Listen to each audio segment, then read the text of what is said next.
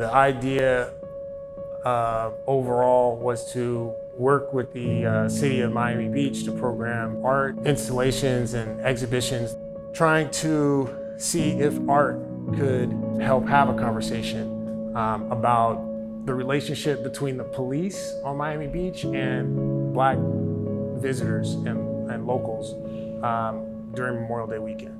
As a collective, we decided that in order to reframe the conversation, a certain amount of acknowledgement was necessary so that we could engage the public in the conversation of what has happened on South Beach historically and create a safe space to continue that dialogue in a more progressive direction.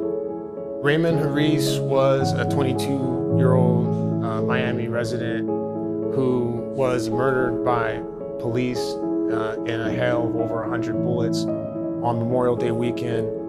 I think it's important for Raymond's story to be told, and I think it's important for us to positively engage conversations about historical discrimination by police officers against Black people. I thought it was very important to honor this person as someone whose life was cut short in an untimely manner.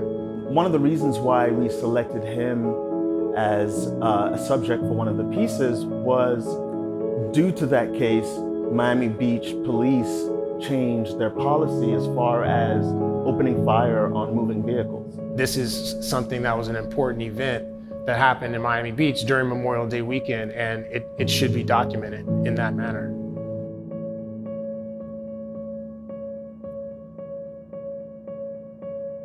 I definitely feel that taking down or requesting that the work be taken down is definitely censorship. We were told that it was offensive and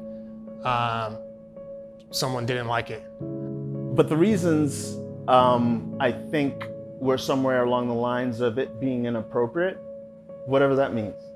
When I found out that the piece was removed, I was extremely frustrated and angry because it was just a reminder of that experience that Black folks frequently go through, wherein we're not believed, where our experiences are minimized, and where our voices don't matter.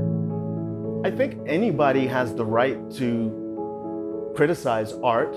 However, when it comes to censorship, I don't think that Miami Beach officials should be involved in censoring the voice of artists. We don't live in a country where thoughts and ideas are censored by the government.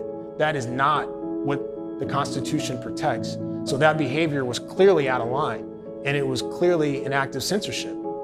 It would be awesome if there would be no need for a memorial for someone who went through a situation like this ever again.